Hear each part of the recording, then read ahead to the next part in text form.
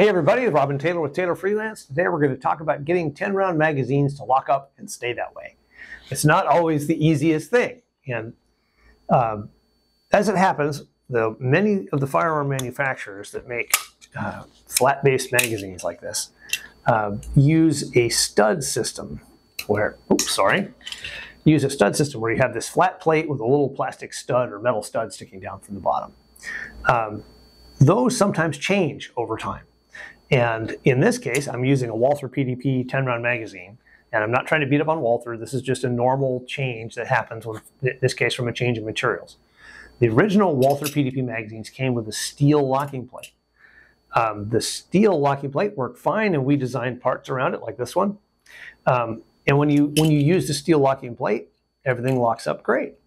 And I'll try to demonstrate that without launching it across the room. There you go.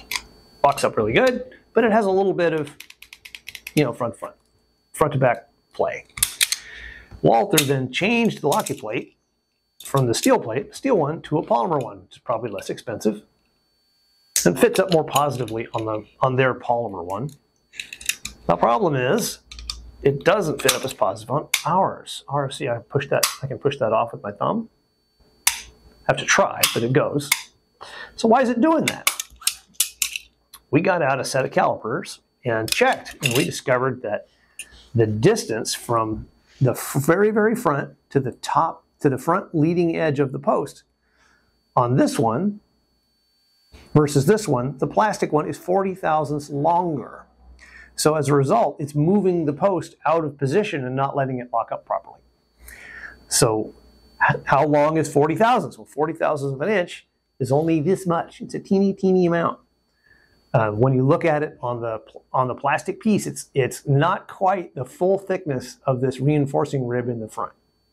So the typical fix for one of these is to take the cheap plastic locking plate and take a little bit off the front with a bench grinder or something like that. And like I said, only this teeny amount. And that will allow the post to come up forward enough that it'll lock up positively like it's supposed to, and you'll be down the road.